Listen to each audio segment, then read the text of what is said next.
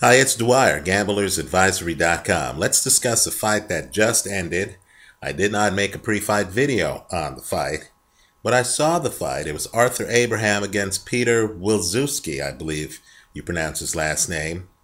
And all I can say is the scoring, in my opinion, was a complete travesty. Now, granted, people disagree with me.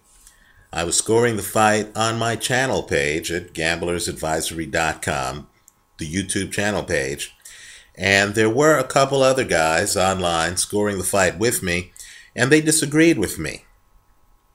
They thought it was a close fight. I didn't.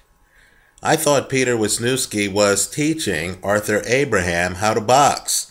He had a much more active jab, and he was the one backing up Abraham for most of the fight. I didn't think it was close. Quite frankly, at the beginning of the 11th round, and I concede Abraham won the 11th round, but at the beginning of the 11th round, I pointed out that on my scorecard, Abraham needed a knockout to win the fight. Now, I would encourage everyone, and I haven't seen punch stat numbers. I haven't read a single report on the fight. It literally just ended minutes ago, but I would encourage everyone to take a look at this fight and take a look at the scoring. It is outrageous. Any fighter who's contemplating fighting in Germany against a house fighter, and that's what Abraham is at this point, because this fight would have been scored differently in any other country, needs to really think twice, because in my opinion, they're giving gifts to house fighters in Germany. I consider this fight to be more lopsided than the Macklin-Felix Sturm fight, and the scoring to be even more preposterous. As you watch the fight, and I know Abraham's hitting harder than Piotr is, but just ask yourself, how many jabs is Piotr landing? Who's dictating the tempo of the fight? Why is Abraham, for at least the first 4 rounds of this fight, on his back foot? What is Abraham doing, really, to win any of these rounds? Let me point out, I had Piotr winning the first 4 rounds of the fight. There is disagreement. Somebody else, scoring on my channel page, gave Abraham the first 3 rounds, right? I'd just like to know what exactly Abraham did, because Piotr never hits the canvas, right? And he's the one who's backing up Abraham.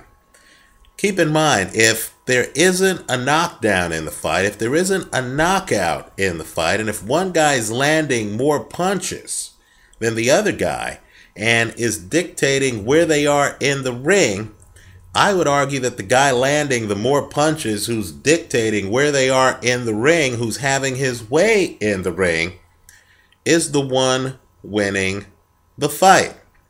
Now, the judges saw this differently.